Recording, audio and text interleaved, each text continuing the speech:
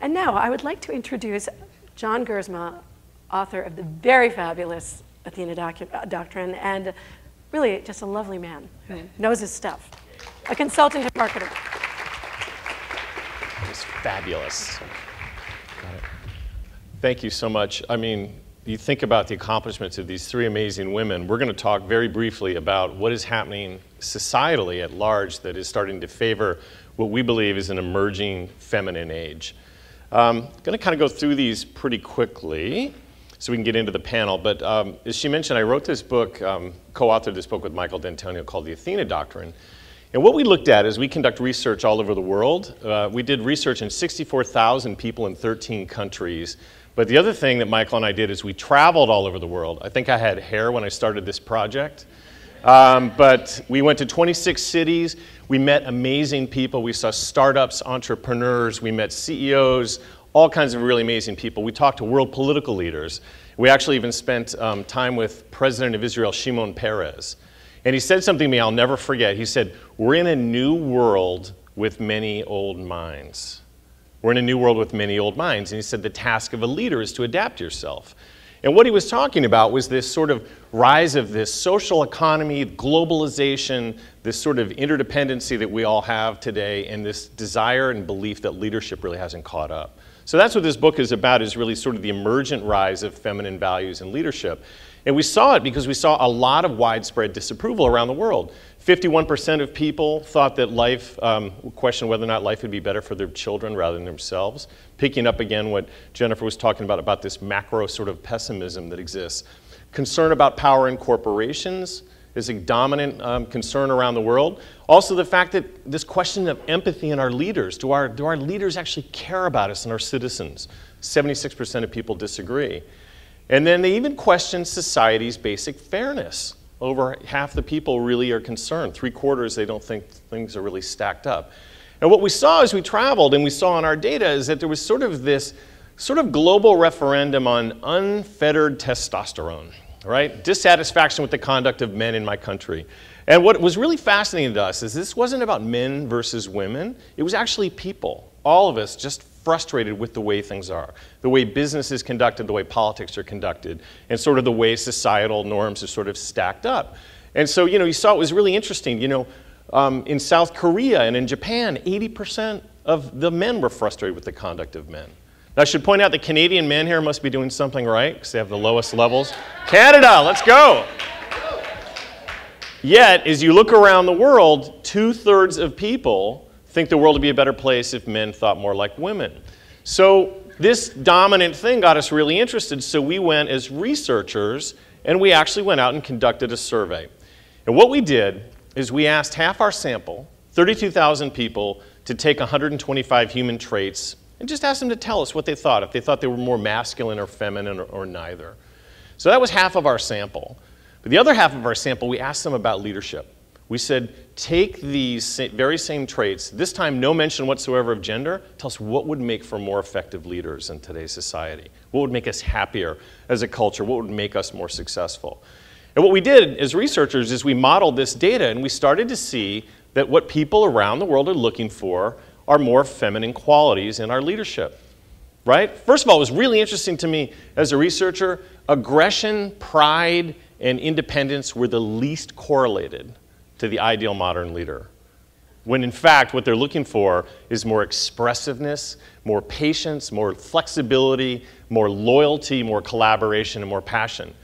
Now, it doesn't mean that you don't nearly also have to be resilient at times and be aggressive at times. That's clearly goes with the territory. What people are saying is that we need leaders that are going to be more nuanced to lead in this new era. And so what we did is we started to kind of devise and see that there were sort of these 10 tenets that were guiding the sort of new-aged, what we call the Athena leader. And they were sort of skills that people were either building into their management teams or they were building into their own profiles as a way to sort of thrive. And I'll talk about a really counterintuitive one really briefly. Let's talk about vulnerability as a leadership trait. So one of the guys that I met, I was in Berlin, and I met this guy whose name is Dr. Ayad Madish. Has anyone heard of ResearchGate? ResearchGate.org? Well, so he was a virologist. He is a virologist. He's got a PhD in virology, and he kept getting stuck in his experiments at Harvard. And he went and he asked for colleagues for help, and they said, "You look ridiculous. You look foolish. You should have the answers." And he thought, this is a ridiculous idea. Like, I just am asking for help. I'm being vulnerable and open. And so what he did is he decided to go to Berlin. He created ResearchGate, which is the first social media, sort of Facebook for scientists. You guys, today he has 2.9 million scientists collaborating on 800,000 different research projects. And I asked him, I go, "What do you want to do with this?" He goes, "I want to crowdsource a Nobel Prize. And I want the credits to flow like they would at the end of a movie," right? But so the whole idea here is, you know what, scientists, instead of being in a cubicle, let's work together, let's be open about what we don't understand, and let's find ways to collaborate to really further progress. We also met the highest ranking woman in the Israeli Defense Force. She's actually the highest ranking military woman on the planet. Her name is Major General Orna Barbavai. And I asked her how she approached military strategy, and she said, as a mother. She talked about mothers having this acute sense of the ability to sort of game out multiple scenarios and anticipate conflict before it happens. So one of the things she did is she brought women for the first time to the checkpoints in Syria and Gaza Strip, and she also awarded soldiers for de-escalating conflict. These types of strategies we sort of saw all over the world. We saw again in Berlin, Leo Risky's a cultural attaché of the Felleshus. Felleshus is Danish for house for everyone. This is the first shared embassy in the world. It's the home to the 5 Nordic nations of Denmark, Norway, Iceland, Sweden, and Finland. And again, what they're trying to do in a diplomatic context is to think about working together to sort of solve their common challenges. It was interesting to me as I noticed as I left, directly across the street was the Syrian embassy that was shuttered and covered in graffiti.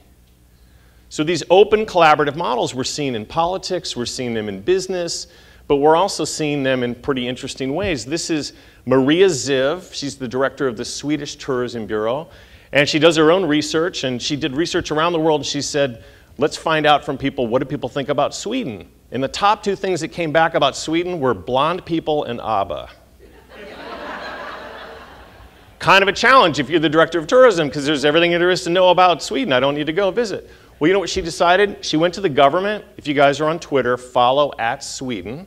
It's a tremendous social experiment. She gave up, basically the government gave over the Twitter account, the national Twitter account, to one Swedish citizen to tweet on behalf of the entire country. And it's still going on today to get that really sort of unvarnished look at what's happening.